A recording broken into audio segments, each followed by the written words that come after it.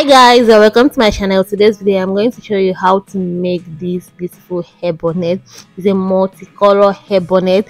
You can use it to pack your hair, to pack your braided wig, or you can also use it as a stylish cap and go wherever you want to go. I made it in such a way that you can use it in different styles like this, or in different styles, which I'm going to show you how you can style it later. Now these are the wools that I'm going to be using, and I'm going to use these 4 colors of yarn. I'm going to be using black, yellow, red and green yarn or green wool for this tutorial. You can use the color of your choice, any color that you want for this. These are what I'm going to use. Now for the base I'm going to use black yarn. I want it to be black as the base, so fold it like this.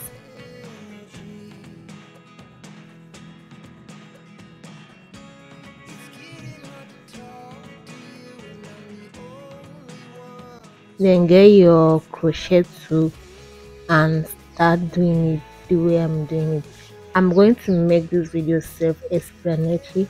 In case I'm not talking, you'll be able to grab what I'm doing by just looking at what I'm doing. You'll be able to understand what I'm doing.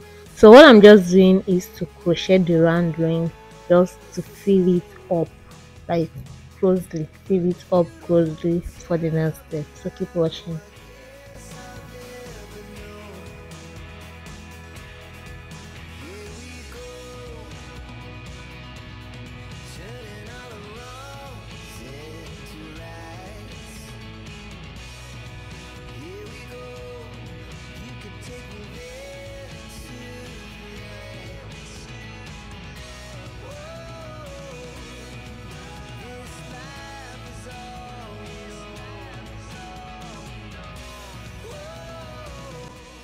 When doing this, I make sure that I am crocheting the round ring compactly.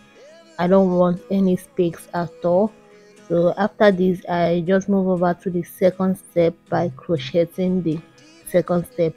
And in the second step, I'm doing it the exact way I did before. But in this one, what I did is in each hole, I'm crocheting 2. I'm putting 2 there. In each hole I put 2. The reason why I'm doing this is that I don't want it to start curving immediately, so I want it to be that flat. So keep watching.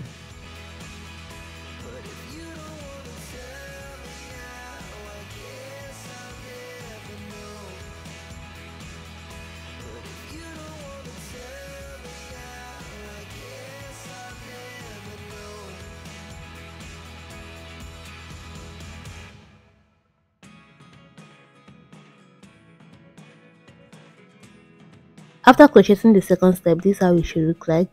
It's going to look flat like this. Now I'm going to crochet the third step, and this third step I'm going to start by giving chain, because this is different from the second step. And after the chain, I'm giving 3 chains. After the chain, I'm also crocheting 3 crochets in each hole. If this is your first time of doing this crochet, this is where you need to pay attention.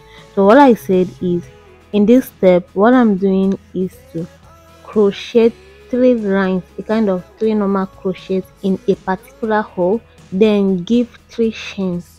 This is the chain, and space 3 spaces. Then move over to the third space and crochet 3 normal crochets in that particular hole. So this is the normal crochet, 3 normal crochets in that particular. Once you are done, give 3 chains again and space 3 lines, then crochet 3 normal crochets in that particular hole. So this is what I'm going to be doing in this third step, throughout this third step. So keep watching.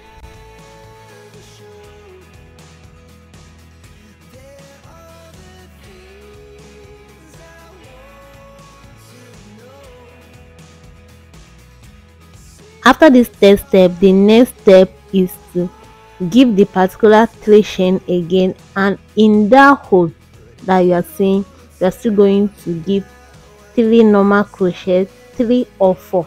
This one is now left for you to determine the number of crochet you want to give in a particular hole.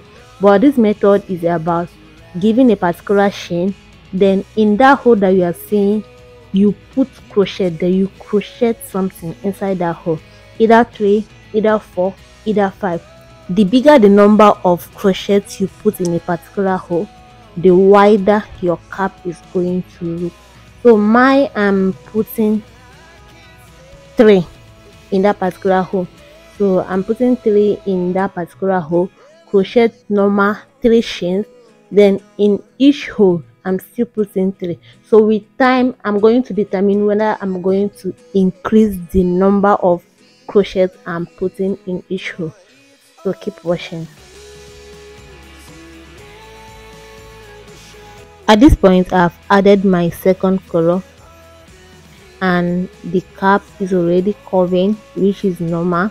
So what I'm going to do is to continue the normal process, the normal pattern of crochet that I'm doing. And after this I'm going to be adding the third color, which is green. So I'm going to maintain this pattern. Like I said, as I'm crocheting, I'm going to be increasing the number of chain that I'm crocheting, or the number of normal crochet that I'm doing, and this is to make the cap wider. As I'm crocheting, once I reach where I'm going to add another color, I'm going to be adding it. The color that I'm using is green, black, yellow and red. These are the main colors that I'm going to use, and I'm going to use it for this pattern. At the end I'm still going to repeat that color by doing some design that you need to see what I'm doing. In terms of joining, what I'm doing is, once you have reached where you need to add, just cut it, add another one in terms of creating a knot or just tying it, then use a scissors and trim it out, then continue. So in this place now I'm using yellow because I've already finished with the basic color that I need to add in this cap. So, and the place that I'm adding yellow, what I'm doing is just to close up the chains. I'm not really doing any chain again in this method. I'm just closing up all the chains. And after that, in this particular method, what I'm doing, I've already closed up the chains. So this method is now to give one chain and do this design. It's a kind of, I'm doing a different design, different from the first pattern.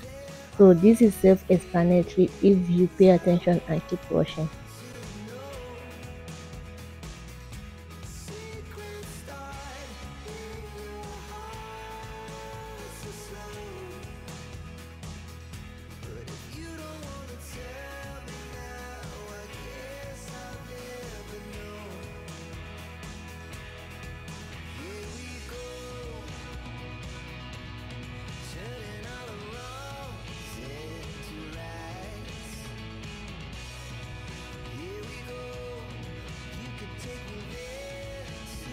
This design that I'm creating, this is how it should look like from the back. This design you are going to see from the back. Once I'm done with this step, I'm going to be using my black crochet to round it up, and I'm going to use this elastic band to add as a kind of make the cap stretchy.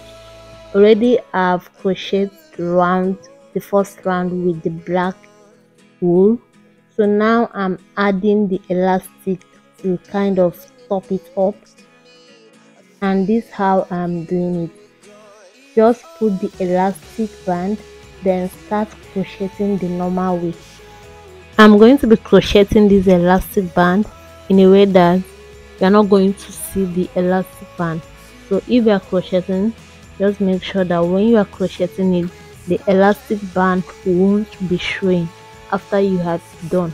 So in that case, you can crochet 1 in one hole, you can crochet 2 in one hole, depending on how big the elastic band is. In my case, I'm crocheting 1, which is the normal way, and sometimes if I notice that the hole is a kind of big, I'm going to put 2 in that particular hole just to make the elastic band invisible. So now that I'm done, what I'm going to do is just to tighten it, just stretch it to the length or the size you want it to be, then tie it.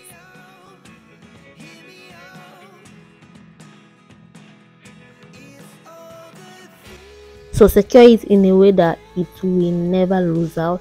It can never lose out. This is possible. After you have secured it, you can use thread and needle to just secure it permanently. Once I'm done, I'm going to cut out the excess elastic that remains, and after that I'm going to use my crochet hook and my wool to cover up any place that I might be seeing the elastic. Just do the finish touching. So yeah, once I'm done, I'm going to wrap it up by cutting out the excesses, securing the wool with my crochet hook, and yeah, I'm done. I hope you found this video helpful. If you found this video helpful, give me a thumbs up, and if you're yet to subscribe to be part of this amazing family and for more amazing content. This is how it looks like. You can wear it anywhere, you can wear it at home, you can wear it outside. Thank you for staying. Bye.